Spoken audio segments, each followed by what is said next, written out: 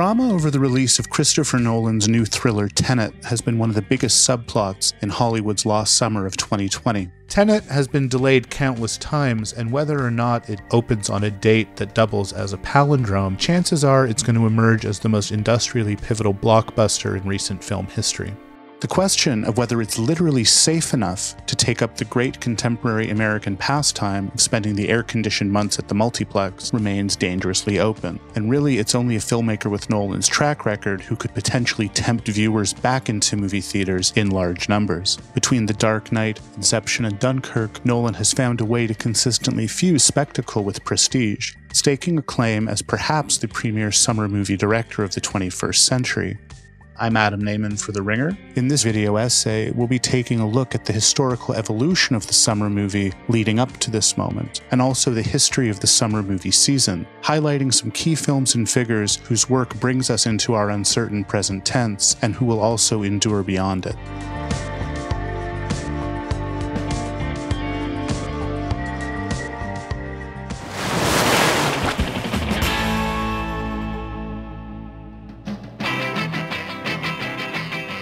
Got an early start. We're gonna have a ball. We're gonna ride the surf. And that ain't all. The hippest American film distributor of the 1960s was Samuel Z. Arkoff's American International Pictures, which smartly capitalized on the growing youth market for movies spawned by the innovation of drive-ins and also the dawn of television, which was originally more oriented towards grown-ups and families. The movies, by contrast, were a place for teenagers to escape evenings at home and also to encounter seductive mirror images of themselves, whether via rebellious, leather-clad alter egos like Marlon Brando or James Dean, or wholesome yet sneakily sexy versions of high schoolers on summer vacation. The beach, Arkoff said, is a wonderful setting for a teenage movie, and it doesn't hurt to show girls in skimpy bathing suits. 1963's Beach Party imagined a world free of adults, and also of any problematic contemporary politics, focusing instead on the courtship rituals of young, attractive stars, like teen pop idol Frankie Avalon and Mickey Mouse Club member Annette Funicello. In the absence of a complex plot or substantial subtext, Beach Party offered sly satire in the form of a motorcycle gang modeled on the Rat Pack, as well as surf rock musical numbers and plenty of slapstick humor. The Fun in the Sun template established by Beach Party held strong for a number of sequels, variations, and rip-offs, including Beach Blanket Bingo and How to Stuff a Wild Bikini, lightweight diversions that proved to have plenty of box office muscle without ever attaining critical admiration. Where later, late 60s youth culture hits like The Graduate and Easy Rider were subversive, the Beach Party movies were instant kitsch. In 1973, a fledgling director named George Lucas offered his own variation on the genre with the nostalgia fest American Graffiti, set on the last night of summer vacation in 1962. Although the film doesn't feature any real beach imagery, it taps into the same feeling of adolescent utopia as the Beach Party movies, tinged instead with a sense of lost innocence that resonated in the uncertain, paranoid atmosphere of the 1970s.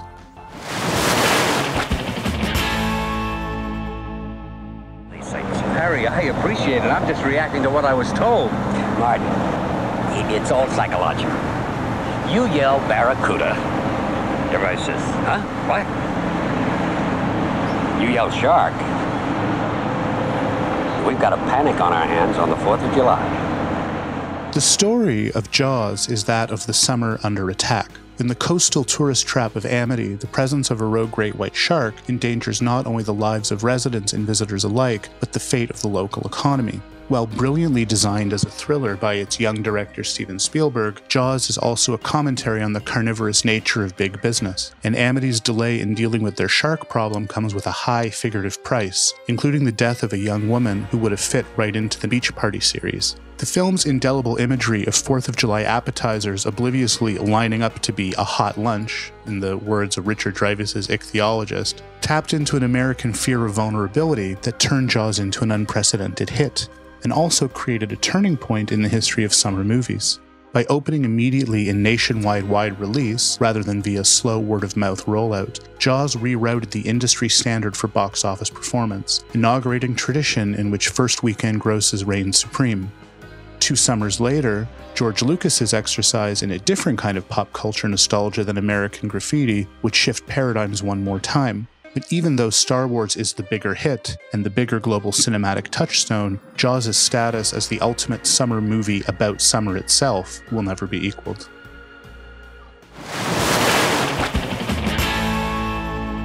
To see if there's any change in his physical condition? Do you know that they use the most sophisticated training methods from the Soviet Union, East and West Germany, and the newest Olympic power, Trinidad and Tobago? But it doesn't matter. It just doesn't matter. It just doesn't matter. I tell you, it just doesn't matter. It just doesn't matter. It just doesn't matter. It just doesn't matter. You can blame Canada for Meatballs, a low-budget, Ontario-shot comedy that captured something popular and primal about the universal experience of summer camp. A few years before pioneering the special effects comedy genre with Ghostbusters, Canadian filmmaker Ivan Reitman displayed an uncanny underdog touch, aligning viewers with the cut-rate counselors and campers at the fictional Camp North Star, shot at a real camp in the wilds of Ontario. While Meatball's structural and tonal model was obviously Animal House, the film had a more childlike perspective, with Bill Murray's sardonic counselor Tripper a less bludgeoning presence than John Belushi's Bluto. Where the collegiate pranksters in Animal House were often cruel, Meatballs cultivated a sweeter, more coming-of-age vibe. The film was an unexpected indie hit and energized a cycle of similarly Revenge of the Nerd-style teen comedies that served as counter-programming to the special effects behemoths dominating the Hollywood landscape. In 2001, cult comedian David Wayne wrote a love letter to Meatballs in the form of his masterpiece Wet Hot American Summer, an absurdist riff on Meatballs' plot and characters that wasn't just nostalgic for summer camp, but also the summer camp movies of the early 1980s. Where Meatballs imagined summer camp as a kind of lyrical secret paradise, Friday the 13th transforms it into an abattoir. The film takes the basic setup of Halloween and transfers it from the suburbs into the deep woods, with Camp Crystal Lake as the unlucky epicenter of a murderous rampage stemming from the accidental drowning the previous summer of a camper. In Meatballs, sex was aspirational, but in Friday the 13th it was a death sentence, weaponizing the myth of the wet-hot American summer in an even more sadistic fashion than Jaws. Brazen imitators like Sleepaway Camp borrowed Friday the 13th's format while upping the ante in terms of gore, while the film's own sequels would gradually move away from the summer camp backdrop in favor of the big city, as in Jason Takes Manhattan, or eventually Deep Space. Although the best gag in Jason X is a high-tech holographic recreation of Camp Crystal Lake that kids the predictability and iconography of the entire franchise.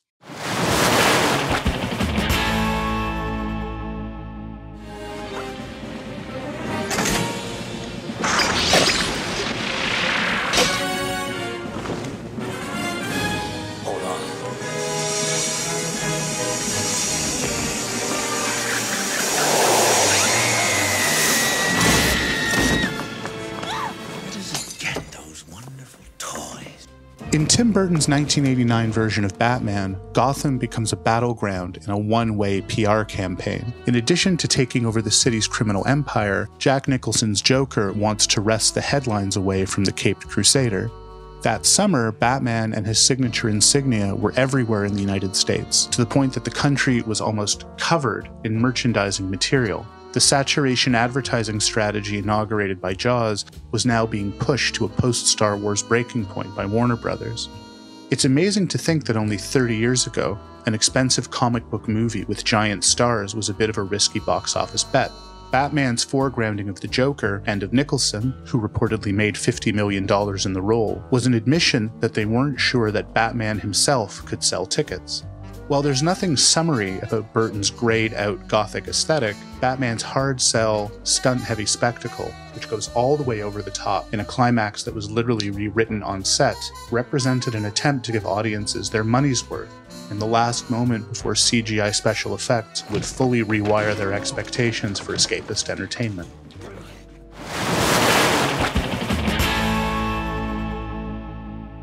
Hey, Claudius.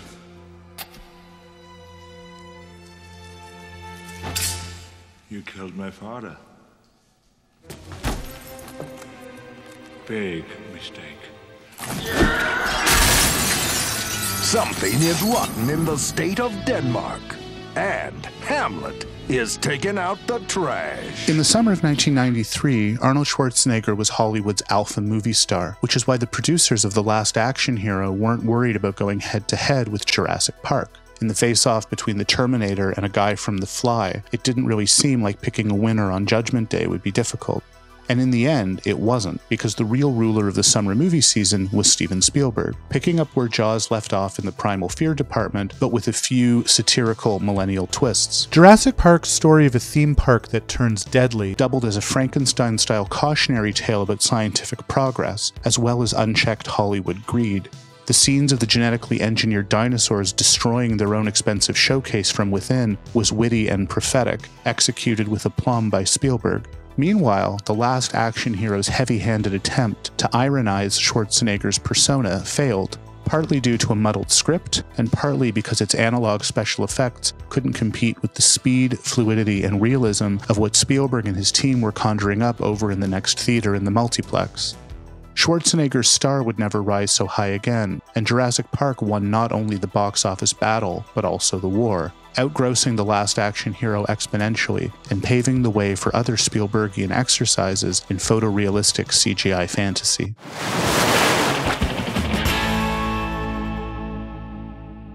Who's the man? Wait till I get another plane! I'm lining all your friends up right beside you! Where you at, huh? Huh? Where you at?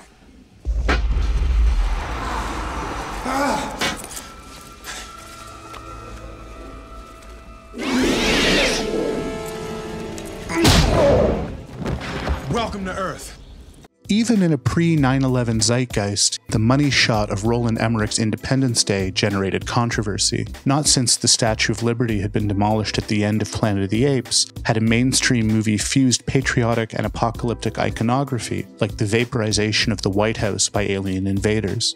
Released in the same summer as Tim Burton's 50s throwback Mars Attacks, ID4 was by far the dumber of the two movies, but where Burton tried for a disaster movie-style ensemble cast, Emmerich wisely paired nerd-chic icon Jeff Goldblum with the most charismatic up-and-coming star around, Will Smith, whose charm, handsomeness, and wide demographic appeal were just waiting for the right star vehicle to send him into the stratosphere.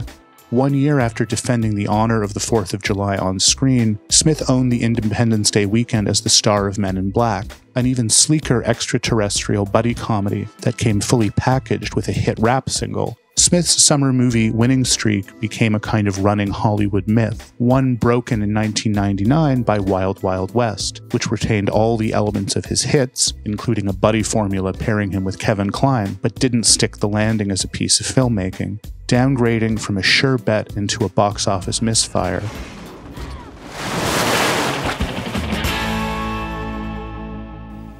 I want to tell you my secret now.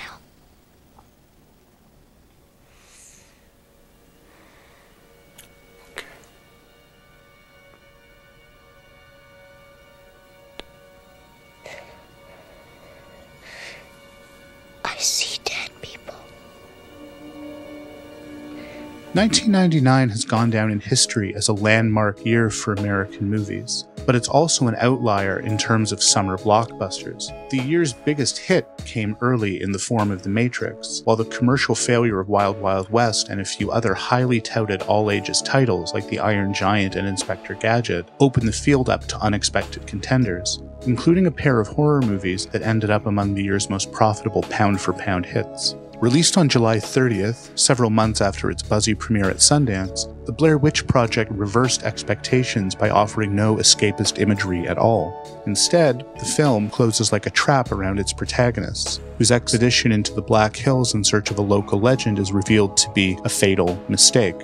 With no stars, no brand-name director, and no special effects, The Blair Witch Project felt unprecedented in the context of the summer movie season, and ended up making more than $250 million worldwide, an even better ratio of budget to gross than the 80s slasher movies it evoked without copying. Then in August, another, differently old-school thriller would become a similar word-of-mouth hit, enlisting Bruce Willis in a subtler role in his asteroid-smashing roughneck in Armageddon. M. Night Shyamalan's The Sixth Sense impressed critics and blew the minds of seen-it-all viewers. If the filmmaker was compared by critics to Spielberg, it was because of his directorial powers of manipulation, which held the film's big twist in plain sight for its entire duration.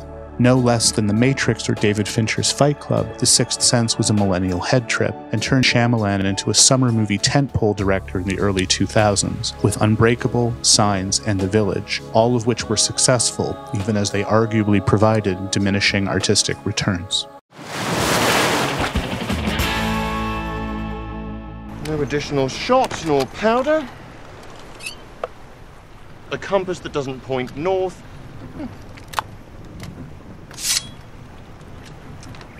And I half expected it to be made of wood. You are without doubt the worst pirate I've ever heard of. But you have heard of me. A long-standing complaint that Hollywood blockbusters begun to resemble theme park rides was made fun of by Jurassic Park, and then fully embodied a decade later by Pirates of the Caribbean, which transformed Disneyland's most famous attraction into a nostalgic swashbuckler. What made the film work beyond its engineering as a piece of intellectual property was the casting of Johnny Depp as the flamboyant, anti-heroic Jack Sparrow. His eccentricity built on the weirdo heroism of Nick Cage's 90s action hits, with even more audacious stylization. Gore Verbinski's Spielbergian direction emphasized Depp's unpredictability in terms of physical gestures and line readings, even as the film around him hit a series of sturdy, old-school adventure movie beats, indebted to 30s icons like Errol Flynn and Douglas Fairbanks. While obviously working in a different and more earthbound genre, the Pirates of the Caribbean franchise stands as the new millennium's closest equivalent to Star Wars, expanding its mythology and set of recurring characters over a series of increasingly popular sequels to become one of the highest-grossing film series of all time. All this shit. Look at my shit. I got shorts, every fucking color. I got designer t-shirts. I got gold bullets, motherfucking vampires. I got Scarface on repeat. Best movie. Scarface on repeat. Constant, y'all. I got Escape, Calvin Klein Escape. Although it technically came out in March of 2013, Harmony Korine's Spring Breakers is the key millennial summer movie. A 21st century beach party with Selena Gomez stepping in for Annette Funicello as a sort of Disney Channel girl gone wild. The thin line dividing trash and art is obliterated by Korine's playful aesthetics, which filter reality television overload and cliches through art house style, including obsessive repetition, surreal sound design, and deliberately provocative sexual and racial politics, the latter exemplified by James Franco's turn as a white gangster wannabe named Alien. It's hard to know what to take seriously in Spring Breakers, and the answer may be not much. Like Korine's later stoner comedy The Beach Bum, it's basically a sunburned monument to excessive bad taste. It's also the movie that, more than any other, helped to put the new distributor A24 on the map, turning them into a contender and consolidating a major cult audience in the process. Look at all my shit, Franco boasts, a trashy Gatsby high on his own supply, and the perfect mantra for a movie that insists on showing off even when it doesn't necessarily have anything to say.